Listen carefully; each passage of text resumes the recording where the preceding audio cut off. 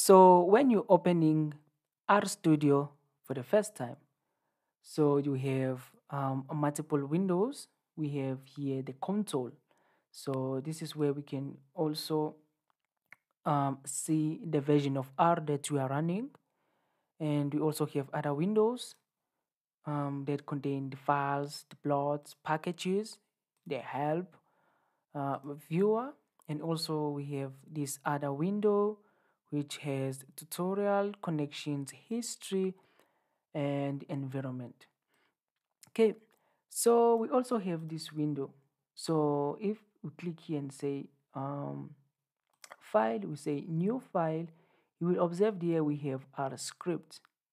So here, this is where we can write the R scripts. And when we run those R scripts, we are going to see the output on the console. So let us also look into how can we change the theme.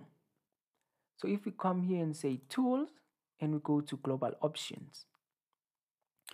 So we have here multiple options, but we are going to go to appearance. And if you go to appearance, you can also here, you can have zoom. You can set it to 200. You can also set it to 175.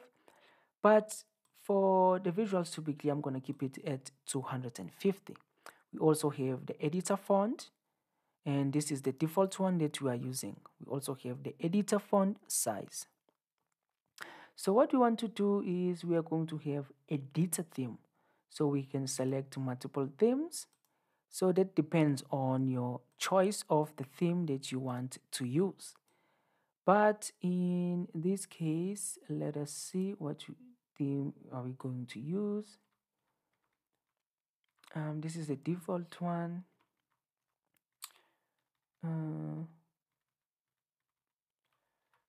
We are going to use this theme, which is Cobalt. And if we come here and say apply, you observe that we have changed the editor theme. And I'm going to click on OK. So this was just a quick overview of RStudio environment.